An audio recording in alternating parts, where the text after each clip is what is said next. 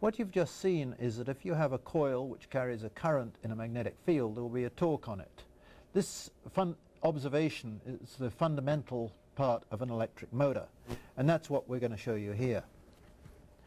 So the ingredients you've got to have are a magnetic field. In this electric motor, the magnetic field's produced by an electromagnet down here, and the field is directed from one pole to the other pole like that. The coil is free to rotate in the magnetic field. It consists of probably 1,000 turns of wire or so, quite tightly wound on that. So we can first set up the magnetic field by hooking up the battery, and that establishes the magnetic field, and of course nothing is happening. To get the motor to turn, we need to turn on the current through the coil, and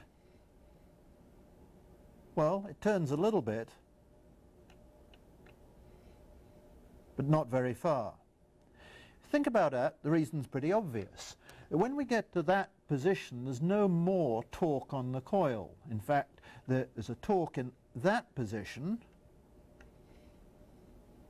but that's the position where there is no torque, the motor is dead.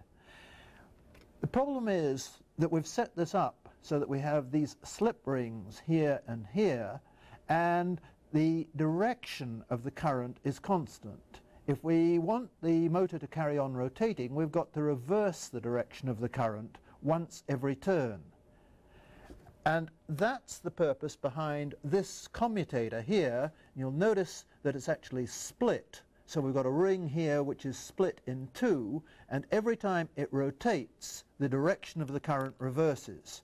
So I have to take these contacts out and put them in here, and put them in here.